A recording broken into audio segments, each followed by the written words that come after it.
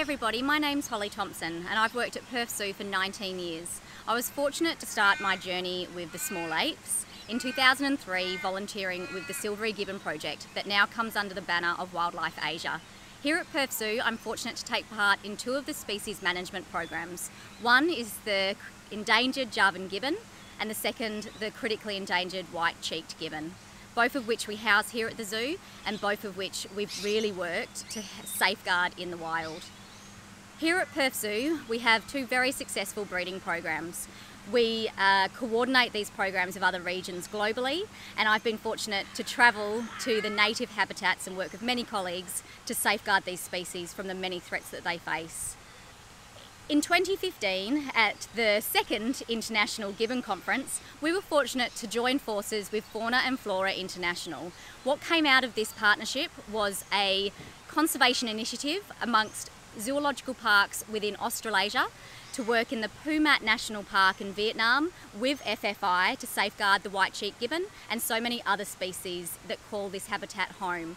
Since that time, we've got 4 more zoos on board and a fantastic project is underway to assist our partner, FFI, with this very important project.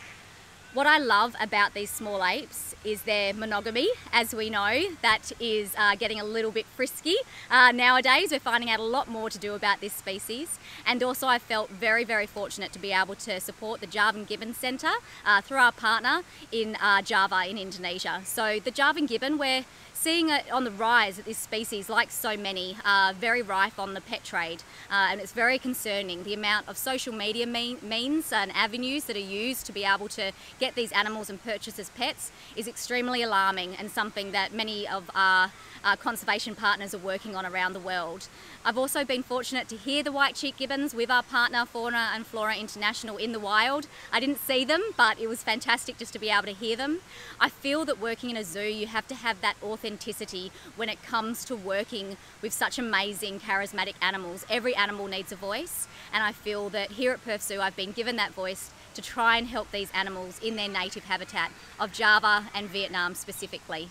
So on International Gibbon Day, thank you for letting me say something about these amazing apes, and I look forward to joining so many passionate people on this day to celebrate what a gibbon is, because it's not a monkey. Thank you.